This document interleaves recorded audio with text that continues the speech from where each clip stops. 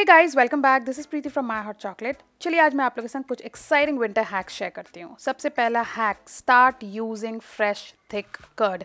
Guys, अब winter season आ गया है। Start using fresh thick curd on your skin. रोज सुबह आप अपने फेस को कर्ड से मसाज कीजिए। Use it as a natural face wash. बहुत अच्छा काम करने वाला है। मैं फ़िलहाल 10 दिन से अभी कर्ड ही अपने फेस पे रेगुलर लगा रही हूँ।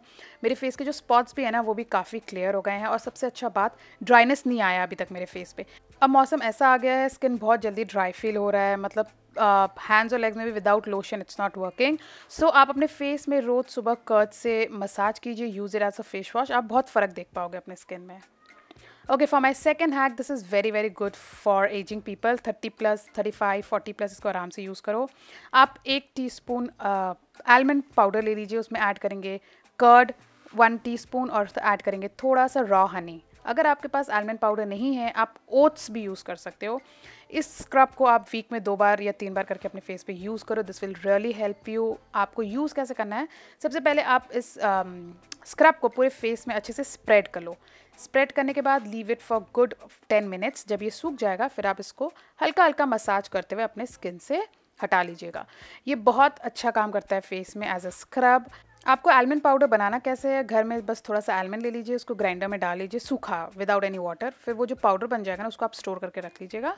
फिर आप उसको अपने फेस पैक में ऐड करके या स्क्रब में ऐड करके आराम से यूज़ कर सकते हो। Almond does wonders to skin. ठंड में बहुत अच्छा काम करता है। अगर आप बॉडी पैक भी बना रहे हो ना, उसमें भी थोड़ा सा आलमंड आप ऐड कर सकते हो। बहुत अच्छा ग्लो भी आ जाएगा। स्किन का टेक्स्चर बहुत अच्छा हो जाता है। स्किन टाइटनिंग का भी बहुत अच्छा काम करता है ये। अगर आप आलमंड से कंफर्टेबल नहीं हैं, आप ओट्स यूज़ कर लो। ओट्स का पाउडर भी बना के आप अपने फेस पे यूज़ कर सकते हो। You will see a lot of difference on your skin. Okay, for my third hack, अब ठंड में प्राइमर मत यूज़ करो। उसके बदले I would suggest use baby oil या फेस ऑयल, जो भी आपके पास अवेलेबल है। कुछ भी नहीं है तो आप हिमालय का बेबी ऑयल ले लो, जॉनसन का बेबी ऑयल ले लो, उसको एज अ प्राइमर यूज़ करो। समटाइम्स जो हमारे प्राइमर्स होते हैं, मेकअप प्राइमर्स, वो उतना अच्छा काम नहीं करता ठंड में। Instead use oil. आपका मेकअप बेस टिका रहेगा, लॉन्ग लास्टिंग रहेगा और ड्राइनेस नहीं आएगा आपके स्किन में। Okay, for my next hack, अगर आपका फाउंडेशन बहुत ज़्यादा मैट है और ठंड में जम जाता है, समटाइम्स ऐसा होता है फाउंडेशन जम जाते हैं, वो अच्छे से स्प्रेड नहीं होते हैं, आपको करना क्या है, थोड़ा सा बोरोलिन लेना है, just a pinch of Boroline, और उसको आपको अपने फाउंडेशन में ऐड कर लेना है। ऐड करने के बाद आप इसको अपने स्किन में लगाओ। आपका फाउंडेशन बेस बहुत अच्छा रहेगा, जल्दी से ड्राइनेस नहीं आएगा, फ्लेकीनेस नहीं आएगा और आपको ऐसा फील नहीं होगा कि आपने कोई हैवी फाउंडेशन लगाया है, क्योंकि जब आप उसमें बोरोलिन ऐड करोगे ना, it will work as a moisturiser. मुझे लगता है मॉइस्चराइज़र क्रीम ऐड करने से बेटर है आप थोड़ा सा बोरोलिन ऐड कर दो, तो ज़्यादा अच्छा काम कर रहा था, क्योंकि मैंने ट्राई किया था दोनों ही। आपको जस्ट फिंगर के हेल्प से अपने फाउंडेशन को स्प्रेड कर लेना है। ब्यूटी ब्लेंडर का भी ज़रूरत नहीं है। This technique is very good for dry skin people, क्योंकि विंटर्स में क्या होता है, उन लोगों का स्किन और ज़्यादा ड्राई हो जाता है और फाउंडेशन लगाना बहुत मुश्किल हो जाता है। फाउंडेशन लगाते बहुत पैचीनेस आ जाता है स्किन में। फिर आपको क्या करना है, थोड़ा सा कॉम्पैक्ट पाउडर ले लेना है फ्लफ़ी ब्रश में और अपने फेस में उसको डस्ट कर लीजिएगा, ताकि जो आपका फाउंडेशन है वो स्लिप ना करे और बेस आपका लॉन्ग लास्टिंग रहे। So give it a shot guys, बहुत अच्छा काम करेगा।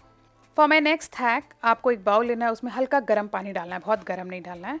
फिर हम लोग क्या करेंगे, उसमें अपना ब्यूटी ब्लेंडर डाल देंगे, उसको अच्छे से स्क्वीज़ कर लेंगे और फिर इसको हम अपने फेस पे यूज़ करेंगे। ठंड में ब्यूटी ब्लेंडर से जल्दी फाउंडेशन ब्लेंड नहीं होता है, बट अगर आप ब्यूटी ब्लेंडर को हल्के से गर्म पानी में डाल के स्क्वीज़ करके ब्लेंड करोगे फाउंडेशन, आप नोटिस करोगे जो आपका फाउंडेशन है वो अच्छे से ग्लाइड ऑन हो गया है, कहीं जमा हुआ नहीं है, कोई पैचनेस नहीं है।